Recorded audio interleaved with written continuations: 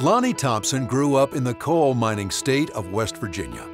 Planning to become a coal geologist, he earned his undergraduate degree from Marshall University, where he met and married fellow student Ellen Mosley.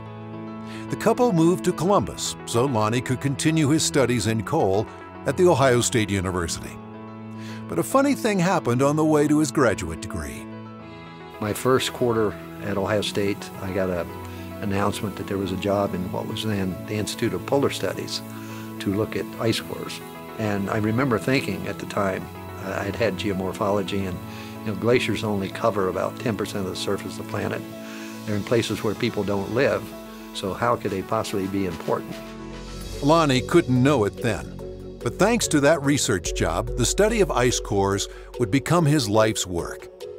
At the time, most ice studies were being done at the North or South Pole. But Lonnie set out to study ice from glaciers in tropical areas. Most people don't connect the tropics with ice. You just don't do that. But it turns out that there's a lot of ice, and particularly in Peru, in South America. Drilling down hundreds of feet to extract ice cores from tropical glaciers was difficult. Special solar-powered drills had to be developed, and it meant working for weeks at a time at high altitudes in harsh weather. Still, since 1975, Lonnie and his teams have completed nearly 60 successful expeditions. We've used that drill to actually drill in the mountains down to 460 meters up in southeast Alaska, on Boner Churchill. It's the deepest ice core ever recovered from a mountain range. We've also used it over in western China, in the western Kunlun Mountains, where we have an ice core that dates over 750,000 years. The ice cores, which yield valuable information about the Earth, its history and climate, are stored here at Ohio State's Byrd Polar Research Center. There are now almost 4.5 miles of ice cores preserved at the center, at up to 40 degrees below zero. While Lonnie has collected ice from tropical glaciers, Ellen's focus has been on ice cores from the polar regions. They've worked as a team analyzing the ice and striving to ensure its preservation. Lonnie and I have committed ourselves to archiving the cores that we've collected from around the world here in the freezers at Ohio State. And we've done that because we recognize that coming generations will have more probing questions, that analytical equipment will have much better resolution and capability. And, with every passing year, our understanding of Earth's climate system just gets deeper and deeper. There's another reason the Thompsons are so committed to preserving the ice cores. The glaciers are melting.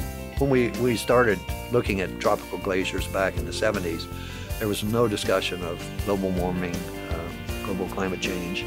But as we returned to many of these sites, you couldn't help but notice how rapidly the ice was retreating.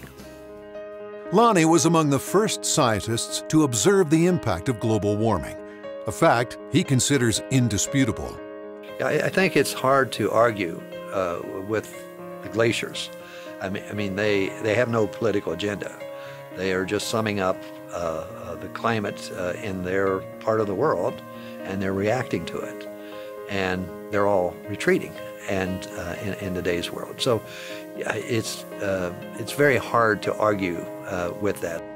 Lonnie, who holds Ohio State's most prestigious title of Distinguished University Professor, has confronted many challenges in his pursuit of tropical ice core samples, but none like in 2009, when he was diagnosed with congestive heart failure. As he continued working, his heart condition worsened. On May 1st, 2012, Lonnie underwent a heart transplant at Ohio State's Ross Heart Hospital. Back at work now with what he calls his 22-year-old heart, Lonnie is planning yet another expedition to an ice field in Tibet. We got a fantastic picture of this ice field, and I think it has the potential of having the oldest ice on Earth in this really remote part of the planet. So yes, I'm planning on this, but all of me, my cardiologists have to say I can go. For Lonnie and Ellen Thompson, the quest for knowledge has been their life's work. and they're committed to continuing that quest. Every day's a gift, nothing is guaranteed, and our obligation as members of society, and I think as scientists, is to make every day count. And we make it count by advancing knowledge, training our students, conducting our research, and contributing to society.